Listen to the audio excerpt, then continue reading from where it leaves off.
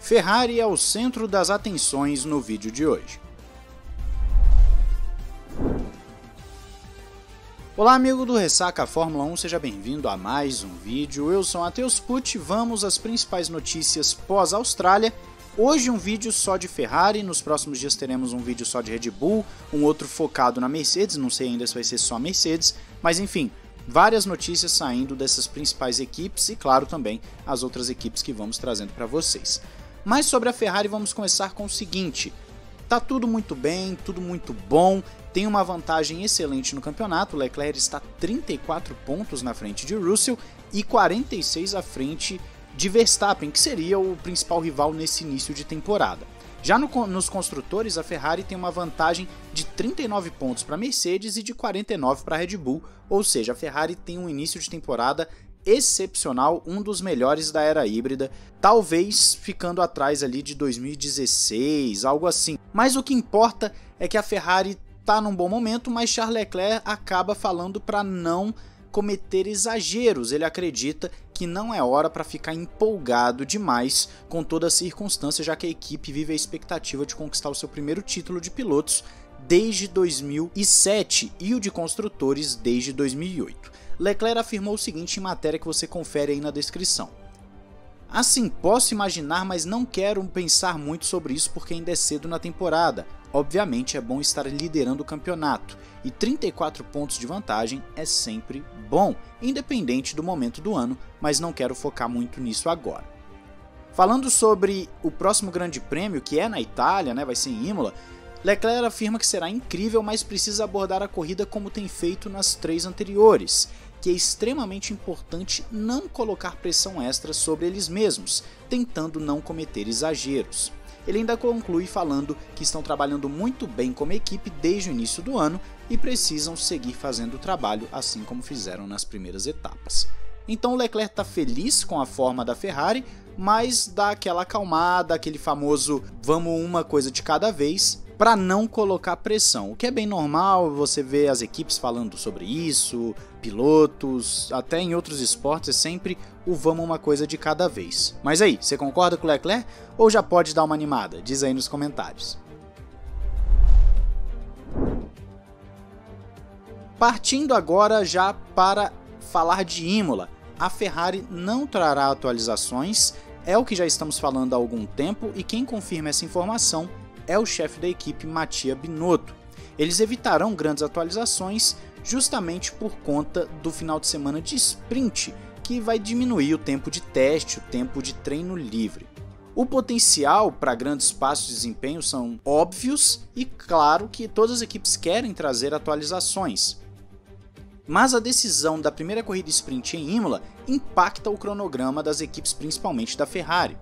Eles acreditam que com apenas 1 hora de treinos, não será o tempo hábil suficiente para poder trazer e testar as suas atualizações para o restante do final de semana. Mattia Binotto acaba afirmando que será um fim de semana difícil em relação às atualizações e tentar avaliá-las no treino de sexta, porque precisa se concentrar no quali da tarde. Se eles olharem para eles mesmos, no caso, não vai ter atualização em Imola pelo simples fato de que não é o lugar certo.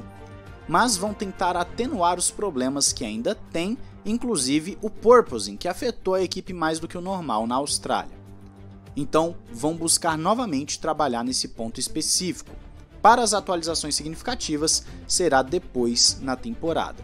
Quanto à temporada em si, como as coisas têm ocorrido nessas 3 primeiras provas, Binotto acaba falando que está surpreso. Ele mesmo acaba admitindo que trabalharam duro e colocaram muita prioridade em 2022 e sabia de alguma forma iriam melhorar comparando com as temporadas anteriores. Esperava ter um carro competitivo para o início da temporada, mas não algo tão bom como tem sido.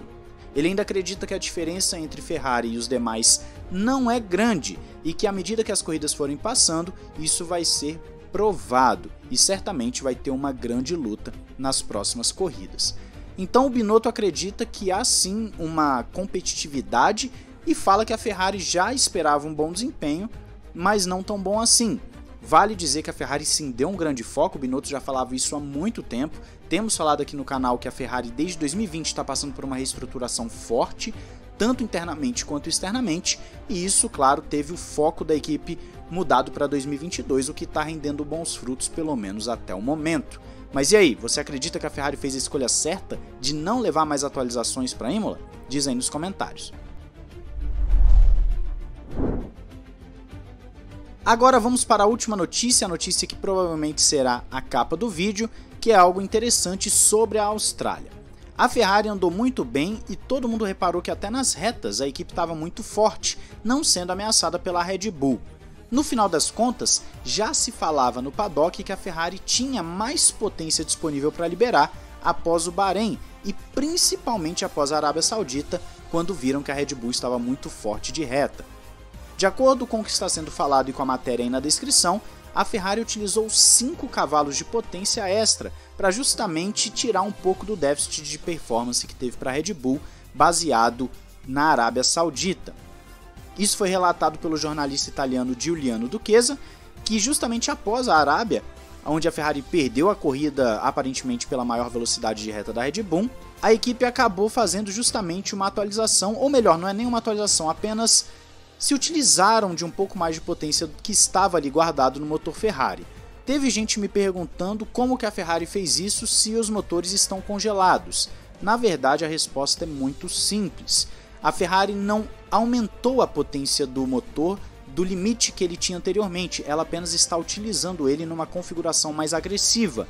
Ela estava sendo mais cautelosa para não ter problemas de confiabilidade, mas a potência já estava lá, ela só não estava utilizando o seu máximo e provavelmente ainda não está utilizando o máximo.